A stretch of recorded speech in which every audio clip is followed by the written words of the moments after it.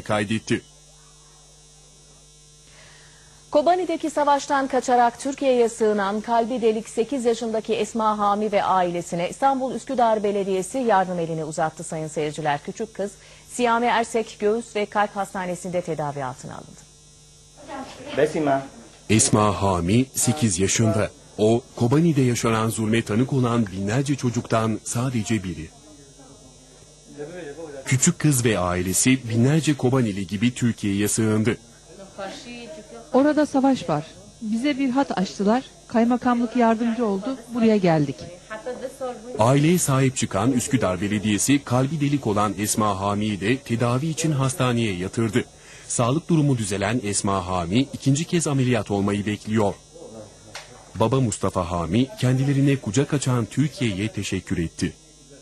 Herkes Kobani'den kaçtı. Türkiye bize çok yardımcı oldu. Şükürler olsun ki kurtulduk ve buralara geldik. Başta Reisi Cumhur ve Başbakan olmak üzere herkese teşekkür ediyoruz. İnşallah bütün tedavileri yapılacak. Kobani'deki evlerini çizmiş. Kobani'deki evimiz diyor.